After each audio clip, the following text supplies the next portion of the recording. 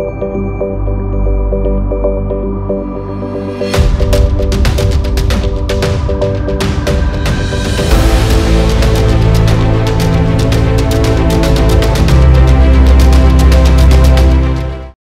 తరుముకొస్తున్న తరుణంలో ప్రకాశం జిల్లా చీరాల టీడీపీలో గందరగోళ పరిస్థితులు నెలకొన్నాయి.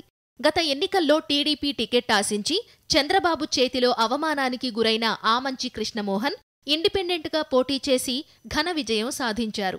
ఆ తరువాత ఆయన టీడీపీలో చేరిపోయారు. అయితే ఇప్పుడు టీడీపీలో కులాధిపత్యం ఉందని ఆరోపిస్తూ ఆ పార్టీని వీడారు. త్వరలో వైఎస్సార్సీపీలో చేరబోతున్నట్టు కూడా ప్రకటించారు. హైదరాబాద్లో వైఎస్సార్సీపీ అధినేత వైఎస్ జగన్ను కలిసిన ఆమంచి తన కుటుంబ సభ్యులను, ముఖ్య అనుచరులను జగన్కు పరిచయం చేశారు. అంతేకాదు, చంద్రబాబు తీరుపై కూడా ఆమంచి తీవ్ర ఆరోపణలు చేశారు. ఆమంచి వైఎస్సార్సీపీకి వెళ్లారో లేదో ఎమ్మెల్సీ కరణం బలరాం వర్గం చీరాలలో ఎంట్రీ ఇచ్చింది. తిరగబడ్డ తెలుగు బిడ్డ అంటూ ఫ్లెక్సీలు వేయించింది. అంటే చీరాలలో ఎంట్రీ ఇస్తున్న విషయాన్ని ఆయన వర్గం ఘనంగా ప్రకటించుకుంది.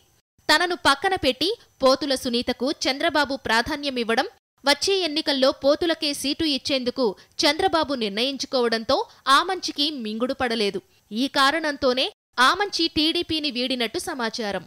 మరోవైపు చీరాలలో కరణం బలరాం ఎంట్రీతో చీరాల టీడీపీలో మరింత గందరగోళ పరిస్థితి నెలకొనే అవకాశం ఉందని రాజకీయ విశ్లేషకులు భావిస్తున్నారు.